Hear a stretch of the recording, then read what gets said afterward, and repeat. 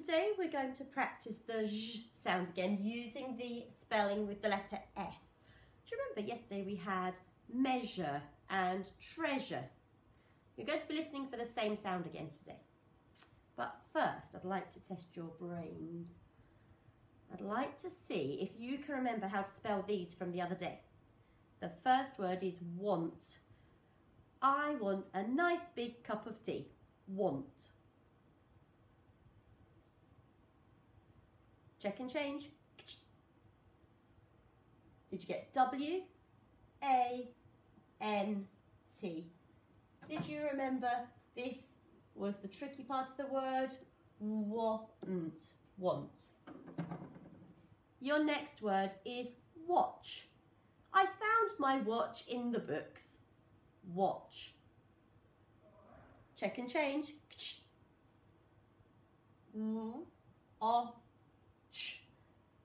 Check with your sound buttons, please. There's the tricky part that's saying oh in this word, and our trigraph saying ch. Your next word is wander. I like to wander with my dogs. Wander. Check and change.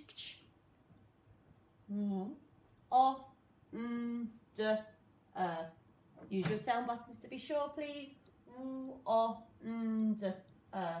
And you know that is the tricky part, making different sound to what you expect.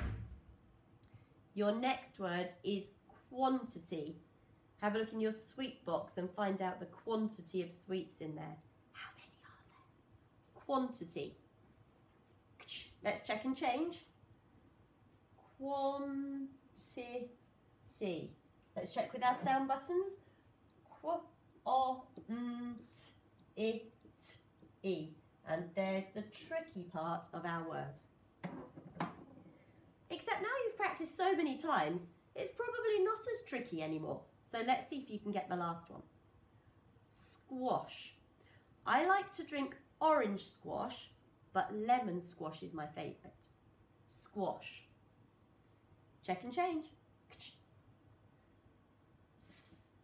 Squash. Let's double check with sound buttons.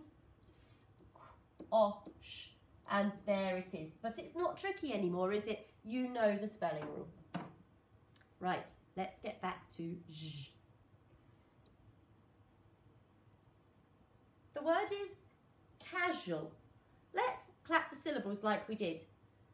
You might think it's casual, but it isn't. Casual. Do it with me. Casual. How many times did you clap?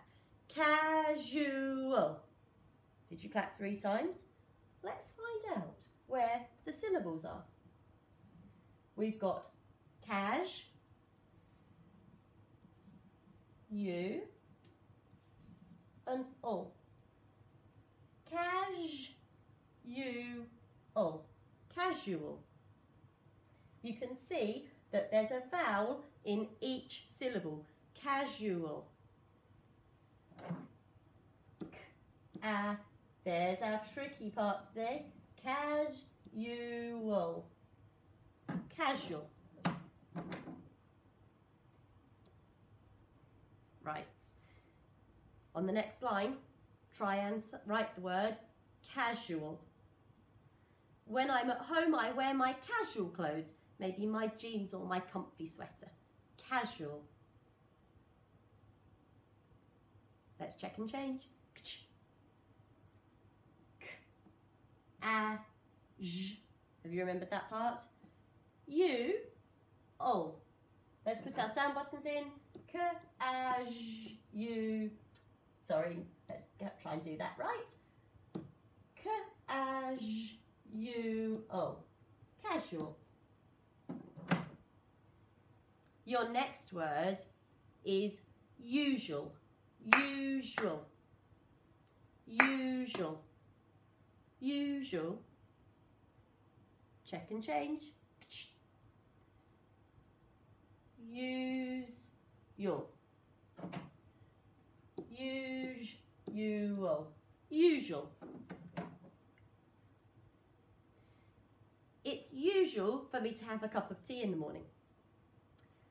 The next word is unusual. It's not usual. It's not normal. It's unusual for me to have a cup of coffee. I do sometimes, but it's unusual. Can you hear the prefix un? Do you know how to spell usual? Unusual. Have a try. Check and change. Have you got the prefix un? Have you got usual, like we had before?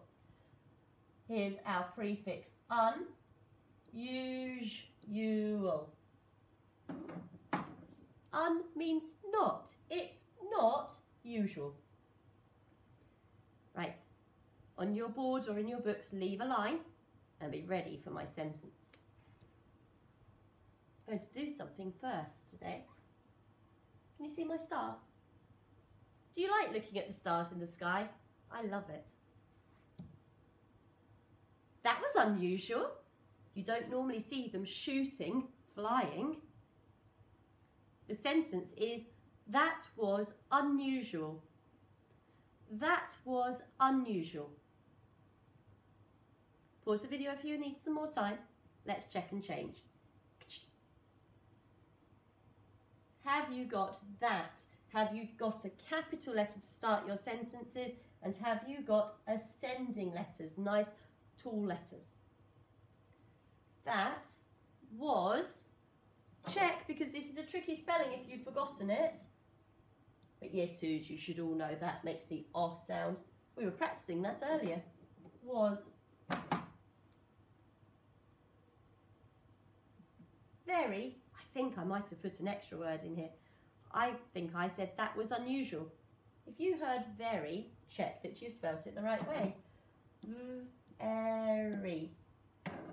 That was very unusual. Here's our prefix un. Usual. Unusual. I'm telling you something. So what do we need at the end of a statement? We need a, oh, why have I used an exclamation mark? I used it because isn't that exciting to see something so unusual as a shooting star? But you might have put a full stop. And that is fine if you have. That was very unusual.